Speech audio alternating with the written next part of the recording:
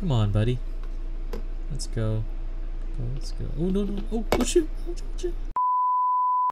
Alright, before we get started, I'd like to point out that Avicularia and Caribena tarantulas are generally adapted to a humid environment in the wild, as they are native to the rainforests in South America.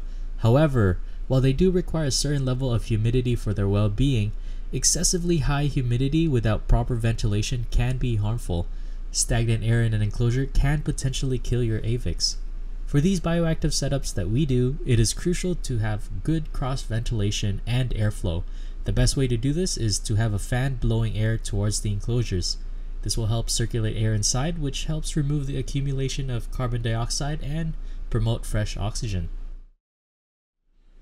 In this build, I wanted to take a slice of the environment that the Caribena versicolor is native to and put it in this acrylic enclosure that I have made.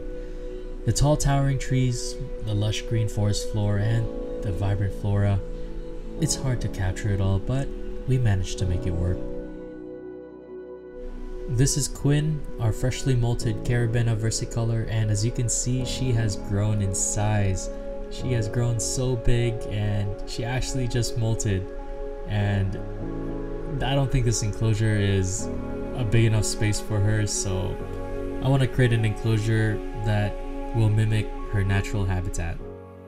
For this build, we will be using this DIY acrylic enclosure that I have made. It is 6 by 6 by 8 inches high, and this is the perfect size for her until she reaches her adult size. It has a front opening panel, and I put magnetic safety locks on the side there, and as you can see, it's pretty neat. But if you guys want a tutorial, I'll be more than happy to make one. It's awesome. It's really not that hard. The only annoying part is cutting the acrylic. Alright, starting off with our drainage layer, we will be using Leica for this build. If you don't know what a drainage layer is, it's essentially a place where excess water can drain off in case you overwater your terrarium, and it's also a good place for beneficial bacteria to grow to ensure the long-term health of your terrarium and plants.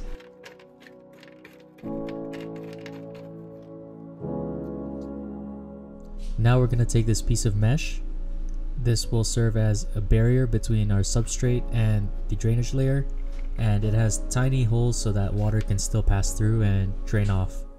I'm going to be using our own DIY substrate mix, and I will put the list on the video, but it will essentially help kickstart our plant's growth by providing the nutrients that it needs. And yeah, I'm just going to keep adding more dirt until I feel like it's nice, and I'm just going to compress it, pack it down, add some more. And what I want to do is I want to create this sense of depth, so putting more soil on the back and sloping down to the front. I think it's gonna look awesome. So now we're gonna take this piece of cork bark. I actually really like this cork bark because of the hollow tubes, and our tarantula will love making a hide in there, so I'm glad I found this. I always do this. It won't fit inside. Oh man, I always do this. Like the last video, I should have put it in first before adding the substrate. So now I'm just gonna dig a hole so that this can sit on there, and yeah. Come on, please fit. I'm just gonna force this in. I hope it doesn't break anything. Yeah, I'm just gonna make sure it's positioned properly, just where I like it. I think it's gonna look really, really awesome.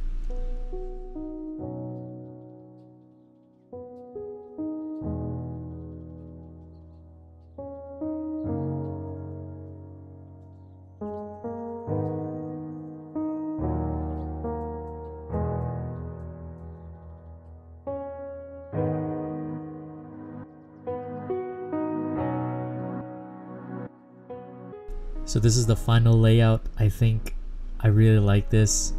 I just love how the orchid bark resembles random chunks of wood you see on the ground when you're in a forest. I think it's a really nice touch, and the hollow tree looks like an entrance. Oh, it's so magical. I love it. I can't wait for what's to come.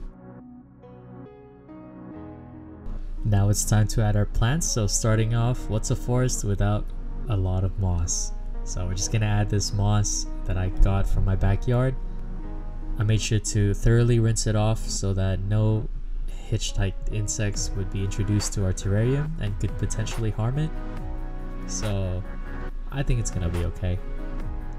Now I'm just gonna add these moss randomly and hopefully it will look good.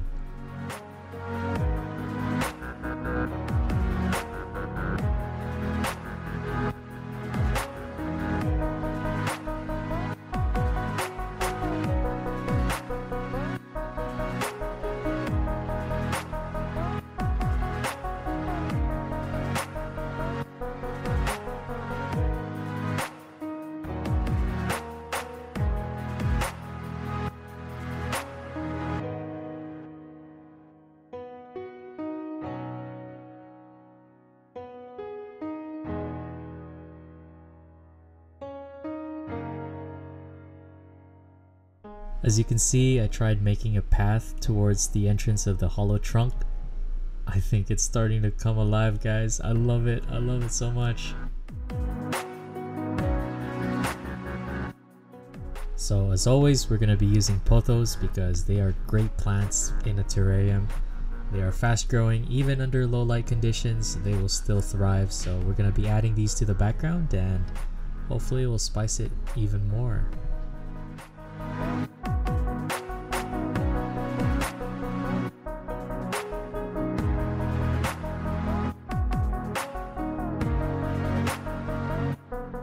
Alright, next up we got another pothos, but it's the enjoy variation. As you can see, I really love pothos. I think they are great plants. They grow so fast and they have many different variations. And you can tell this one, I actually was propagating this one, as you can see with the roots. So I think I decided to put this in the terrarium instead of its own little pot. And I think this will grow really well in here.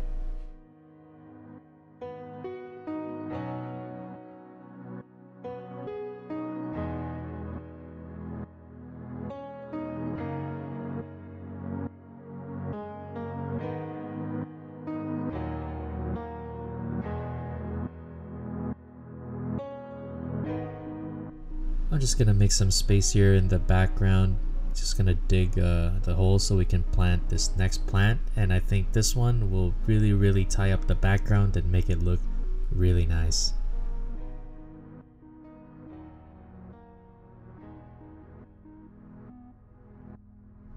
And the next plant that we're gonna be adding is this terrace fern. I think in this miniature terrarium, the sense of scale, it resembles bushes, like tall shrubs. So I think this is a great addition to the background and really close it up. So I'm just gonna plant it right here. I'm kind of bending the leaves a little bit. I shouldn't be doing that. It's kind of difficult trying to reach in there, but I'll be doing my best. So I'm just gonna fluff up the leaves and branches, so to speak, just so that it looks more fuller.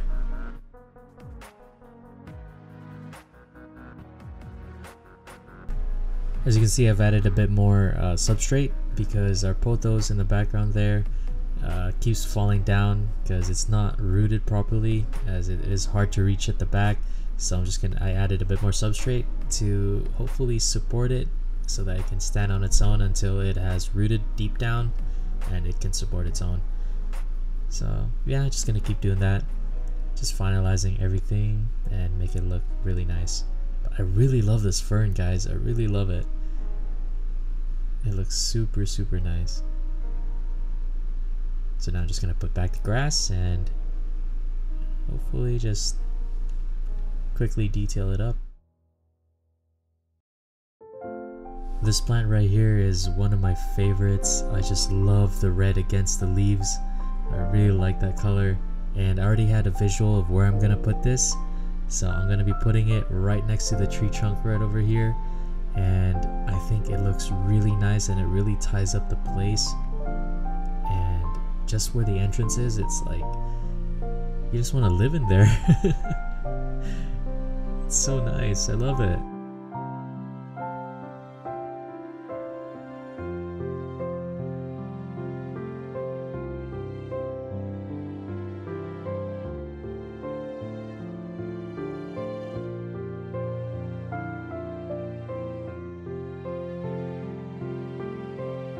Alright, so the last plant that we're going to be adding is this Ficus quercifolia, the mini oak leaf fig. And this is my all-time favorite plant, and we're going to be adding this in every single bioactive terrarium aside from the arid species. But I just hope this one will grow along the tree trunk and just cover it with all these oak-shaped leaves. It's a really great addition.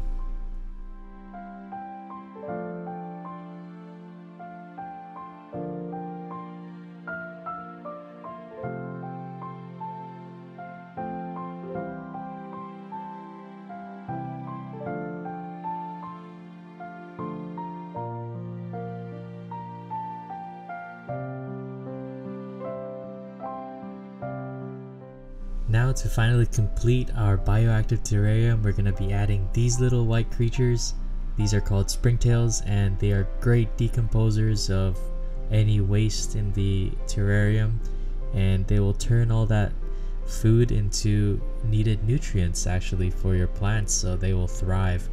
So this will be the final touch.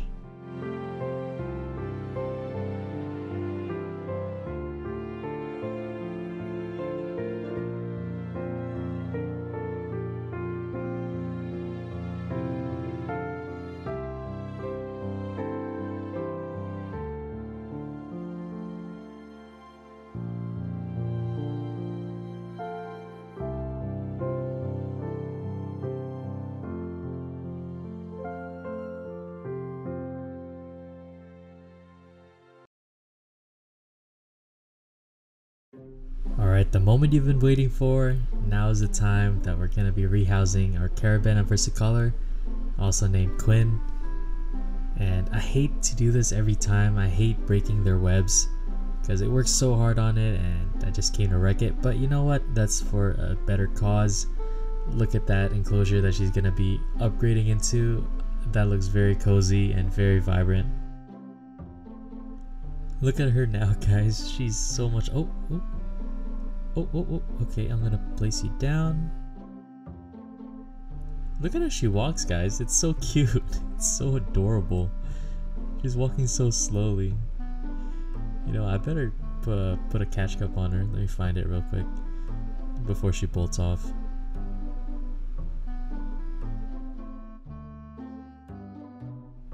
I'm just gonna inch her forward because I don't have paper right now to go underneath.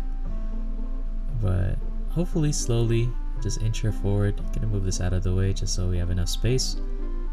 And oh, she's starting to walk towards it. I think she can see it. Oh, never mind. She's just climbing up. Okay. Come on, buddy. Let's go. Let's go. Oh no! Oh shoot! Oh shoot! All right, take two. Hopefully she goes in. Please, come on. Oh, yay! Yes, she went in. Soon after I rehoused her, she actually explored her new enclosure and she went into her tree trunk, but she went out, as you can see right now. But I want to leave her to settle, so before that I want to just show you guys her amazing color. Unfortunately, you can't see the color because my phone won't focus, but I will get more shots in the next couple videos, hopefully. But anyways, as always, if you guys like this video, please consider subscribing as it will help me out. Give me a thumbs up as well. So until then, I'll see you guys in the next one.